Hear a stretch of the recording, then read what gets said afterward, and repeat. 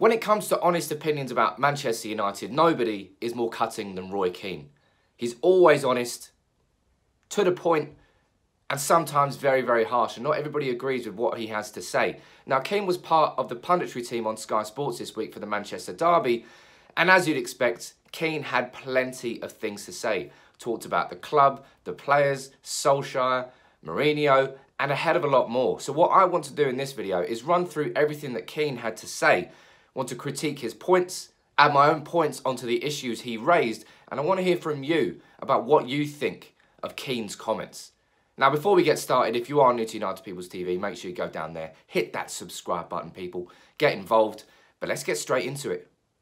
Now, when it comes to this current crop of players at Manchester United, Keane really didn't hold back in his assessment. He does not feel that Solskjaer can trust them at all.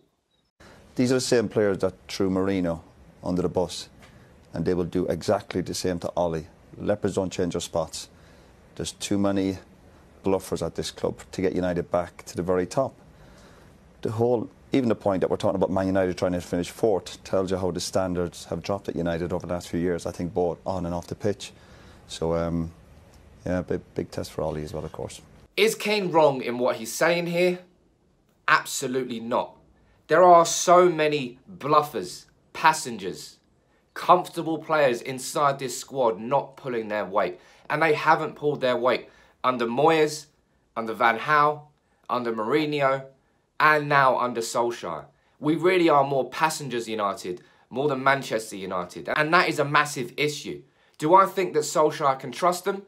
No, I don't think he can. Certainly not the full squad.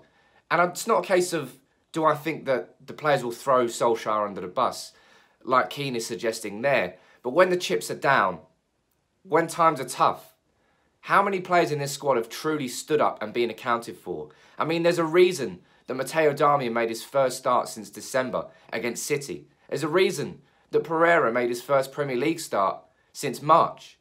It's because he trusts these players over others. It's as simple as that. Because he put out his strongest team that he felt he had against Everton to get a result. And what happened there showed Solskjaer that there really is no saving quite a lot of this squad. And Keane, for me, here is spot on to isolate them, point the finger at them, because they are the problem. They really genuinely are. Under multiple managers now, we're still having the same issues.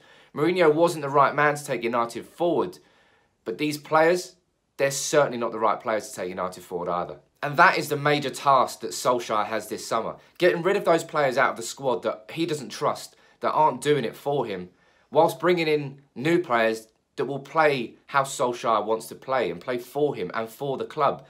And doing both of those at the same time when we still don't even have a technical director in, it goes to show how difficult this summer is going to be for Manchester United. Because player power seemingly has taken over this Manchester United dressing room. And that is a major, major change. That didn't exist when Keane was there. And if there's one player that Keane thinks is at fault for that, rightly or wrongly, it certainly seems to be Paul Pogba. This is what he had to say about Pogba. I wouldn't believe a word he says. Why? There's no meaning behind it. I don't even think he believed what he was saying there. He's on about being a teammate. Well, if you're going to be a good teammate, then you got to run back. You got to run back when you're defending. He said it got a bit heated after the game, I think, against Everton. I heard they were actually throwing their hair gel at each other. It got that heated. So, no, the guy's a talented boy. We're saying the same things over and over again, but the number of times I've seen him in games where he's not sprinting back or running back. He's talking about body language, throwing his arms up in the air. No, he's a big problem for United. A problem in what sense? Do you think that he is a bad influence on the rest of the group then, particularly the younger ones here? Well, Graham spoke earlier about you need good examples at your football club. You need senior players. And listen, he's a mature player. He's played in big competitions, won big trophies. And I don't think he leads by example, from what I see. Now, obviously, I don't know what he's like around the training ground and when they're travelling. But you're talking about, he mentioned body language and pride. I don't see it. I don't see it in his performances. And my eyes don't lie to me. Now, for me here, I think Keane's a bit overly harsh on Pogba. But Pogba plays the transfer market game so well, so perfectly, that it makes it hard to trust him. Really hard to trust him as a fan. You know, if he was playing mustard every single week, he'd get far more leeway.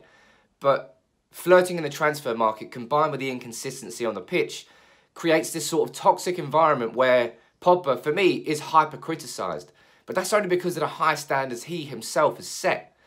And I stand by the fact that I think Manchester United would be mad to sell Pogba this summer. He is the only truly world-class outfield player we have in this squad. And yes, he's inconsistent, but he's fucking brilliant, man. And we've already got a tough time this summer, let alone getting rid of our best player. But on the other hand, if he doesn't want to be here, a bit like Ronaldo, just let him leave. Sell him, bring in someone else. United will move on without Pogba if he doesn't want to be here. But if he does, we should absolutely stand behind him. However, there is one thing there that Keane mentions that I absolutely agree with. And it's the idea that Pogba is the example in the dressing room. The player that Lingard, that Rashford, that Lukaku all look up towards. And I don't think he has been that leader that we saw with the French team at the World Cup. I question whether that Pogba has existed in the dressing room. Because if Pogba performs, United perform. But if Pogba doesn't and he has an off day, invariably other players are dragged down with him. Now that's what a leader does, leads by example and the other players follow. But I do question whether Pogba really has been that character in the dressing room. I haven't been in the dressing room, so I might be completely out of line here. But just from what I've seen, I haven't seen that enough from Pogba. And that's something I absolutely want to see more of if he is still here next season. Now, the next point that Keane discusses is how he feels their standards have absolutely slipped in every department at Manchester United. Well, I think their recruitment has been better over the last number of years. I think we've been quite critical of the players and what's going on at Man United, but the recruitment certainly isn't where it should be. I think when we were at United, we always felt United were on top of everything. That's what we felt. Maybe it wasn't the case. We felt we were first class on the pitch, off the pitch, people in the background, the scouting, the medical side of things. But I just get the impression that United have just slackened off on every aspect. And they've invested heavily over the last few years, but it's not been... A lot of the deals haven't worked out. It's just not happened. Obviously, they've chopped and changed the managers, but the players who've come in, it's just not happened for a lot of them. And they've invested, obviously, huge transfer fees and huge wages. The sad thing here is that I can't disagree with anything that Keane is saying. And you can see Neville quietly nodding in agreement as well, in the idea that United previously to the players just seemed like this perfect club. Everything was first class. Best in recruitment, best manager, best medical staff. Everything was United first, and that's why the big players always came. But what is United now? It's almost like an adult Disneyland, like full of glitter, full of money, but past the surface, the shiny surface, there's no real substance. And when the club is run as badly as it is, how can we really truly expect the players to not act in a similar fashion? Because the club reflects the players reflects the club. And that's the situation that we've got now. We're almost a parody version of ourselves as a club. And that all points to one thing, which Keane here points out correctly, and that's chaos behind the scenes. Could you tell me what the priority is? Player-wise? Yeah, no. Is it what position? Is that a midfield player? Is that a defender? The worry for me is they certainly need a couple of centre-halves and two full-backs. That's four for starters. But I also worry about who's making the final decision. You get the impression there's a bit of just chaos in the background. I know Ed Woodward gets a lot of criticism, the scouting department. Will Ollie have the final say over a player? I don't know, because if you speak to the previous managers, I bet you that was a big problem. But that's the difference. Keane again here, absolutely spot on. There's nothing else to call it apart from chaos. I mean, look at what happened last summer when Ed Woodward decided to meddle in the transfers with Jose Mourinho, undermined him. From that point, Jose was doomed because he lost his ability to manage his football club because Ed Woodward, the money man, decided he was more astute in the transfer market. Now, that's going to happen to Solskjaer again this summer unless the club changes its structure, because Ed Woodward needs to get his greasy mitts away from any footballing decisions. But the sad thing is, I question whether that is ever going to be the case, because us fans in the last 6 years, it's been utter chaos. On the pitch, off the pitch, United just falling apart. But the Glazers, they're having dinner parties. The last 6 years, the club's gone up in value. They've been taking dividends out.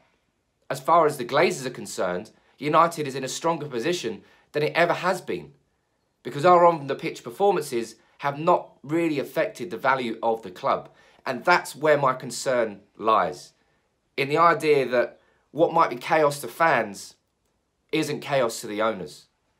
And until those two things align, how can the same outcome come of it? Because we both seemingly want different things. But until Woodward steps away and a proper modern football club structure is implemented at United, this chaos will just continue. And Keane is absolutely right to call it that, because it's utter chaos. Bad management from top to bottom. And what top player would want to walk into that environment? As Keane points out, probably none. And also, which brilliant players out there that are available will want to come to United if they don't finish? United will also attract players. Graham, I always thought that when I was a player, and up to the last 2 years, if I ever spoke to a player who had a chance to go to Man United, I would say, you've got to go to Man United. I don't care what. Brilliant club, absolutely brilliant club. But you're on about players now wanting to win the big prizes. You look at Man United, if you're a top player, you will not want to come to Man United because there's better options out there in terms of winning trophies. I think Roy, what I want to pick up with Roy just saying there, I agree. I always thought that Manchester United would be able to attract the best players. I still have that feeling. But Real Madrid and Zidane are looking to sign 6 players this summer. Bayern Munich are an old team and looking to sign 5 or 6 players. These are great clubs, let's be clear about that. So there's not just Manchester United. This. Yeah, I absolutely agree. But Manchester United are in the market with Real Madrid and Bayern Munich at the moment to try and sign the same players. Manchester City want players, Arsenal need players, Chelsea, they all want players, and that's the big problem, that it's not just Manchester United that are needing to rebuild, those other great clubs as well that are actually trying to do it at the same time. Again, really hard to disagree with what Keane has to say here, because United can throw more money at players than most clubs. Look what happened with Alexis Sanchez. He was going City until we decided to offer him the most ridiculous wages in the world. But that has created the culture, which is the problem at the club.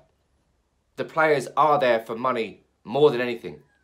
We laughed at Chelsea for years for being a bunch of mercenaries, but I would argue United right now, we have a bunch of mercenaries in this squad. Not everybody, not every single player.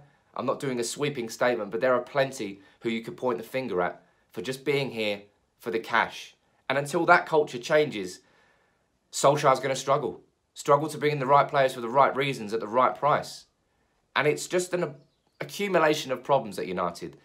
But I would question why any top player would come to United, especially when the likes of Bayern Munich, Real Madrid, Barcelona, all the big clubs, they want the big players too. I think the reality is United have an almost impossible task in this upcoming summer transfer window, especially without a good technical director in there with experience in the market, because we are competing with the elite clubs that can offer better chances of trophies next season. But we have to bring people in that are excited about the project of United, because that's what we are again now. We're another project. We're another club that's looking 2 years down the line for when we can compete, because it can't be next year. And because, as Gary Neville points out, this United squad, it's simply not good enough. I think United played a decent game. I think United, to be fair, I think that's as good as United have got. They've had one shot on target, Gary. I know, but I think that's as good as they've got. One shot on target at home. I know, but I think that's that team. What we saw there tonight between Manchester United and Manchester City was the gulfing class between the two teams. I think that's everything United have got. I don't think I looked at any player on that pitch and thought they could have given more. That's what they are. I mean, yeah, De Gea, to be fair, you know, he's not normally like you this. Need to see Fred. You need to see Fred for the second goal then. You're on about players. But I think that's what he's been since he come. But that's not giving you all. You're saying they gave it their all. That's cheating. What he done is cheating. Letting the guy run off him. I think that's what he is. I think, to be fair, he's a defensive wise. He'll skip into challenges. He'll get beaten. People will go past him. Sometimes he'll win it. Sometimes he won't. And for me, watching Fred all season, he commits himself into challenges. He gets skipped past and he can't get back. He can't recover. He's not got the legs. I think that's what he is. There's nothing I've seen tonight from United that makes me think they could have given more. They could have, yeah, not made some mistakes, but that's the best they've got, I think. And again, Gary is right here.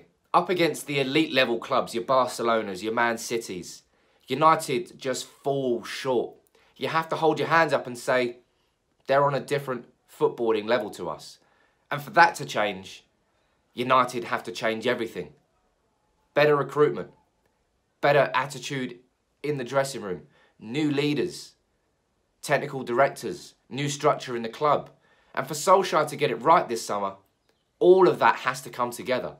Not one thing, because signing a couple of players isn't going to solve United's problems. It's a systemic issue that goes throughout the whole veins of the club. And until it's all resolved at the same time, nothing will truly change at United. That is what scares me the most, and that is the big task that Solskjaer somehow has to contend with this summer. But what do you think about Roy Keane's comments and Gary Neville's comments here before and after the defeat against City in the derby? Let me know what you think about them in the comments. Plenty are harsh, but I think plenty as well are absolutely spot on and the honest truth about what United is as a football club right now. But I really want to hear from you in the comments as always, so make sure you get them down in the comments section. If you are new to United People's TV and you're still here and you enjoyed the video, just drop a like on it and subscribe to the channel. Until next time though, take it easy.